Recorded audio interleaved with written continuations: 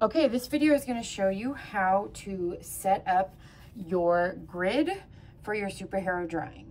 So using your ruler, you really need to look at where it starts. So on this ruler, if you can see, the 1 inch mark, or it starts with a little bit of a line there and not at the edge. So just please be aware of that. So notice, I'm going to line it up with this little dash at the edge of the paper, okay? I'm using a Sharpie right now so that you can see. You will be using a pencil. So I'm gonna hold down this ruler in the middle, and I'm going to make a little tally mark at the 1, 2, 3, 4, 5, 6, 7, 8. So right now I'm measuring 1 inch over, okay? So then I'm going to slide this ruler down just a little bit. And when I slide it down, I'm not measuring anything. But then I'm going to make those tally marks again, holding that ruler down. 1, 2, 3, 4, 5, 6, 7, 8. I'm going to do one more and then I'll speed it up for you. 1, 2, 3, 4, 5, 6, 7, 8. So then from here, I'm just going to continue filling it all the way down.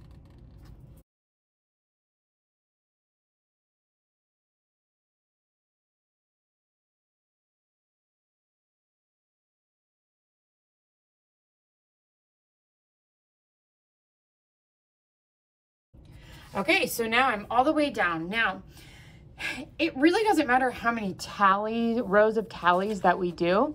However, the more tallies we have, the more accurate your lines are going to be. So now you're going to take that ruler and we're going to line them up. So we're going to do that by starting up here on that first tally mark, going all the way through the edge of the paper, and we're going to do our best to line it up through that bottom one. It might be a little bit off in some areas, but that's okay.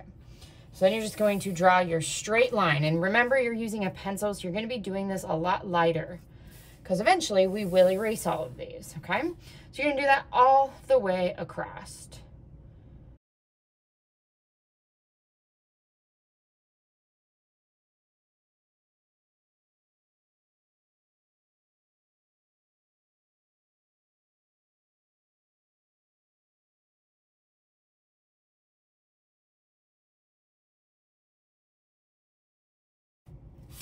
Okay, so now we should have 1, 2, 3, 4, 5, 6, 7, 8, 9 columns.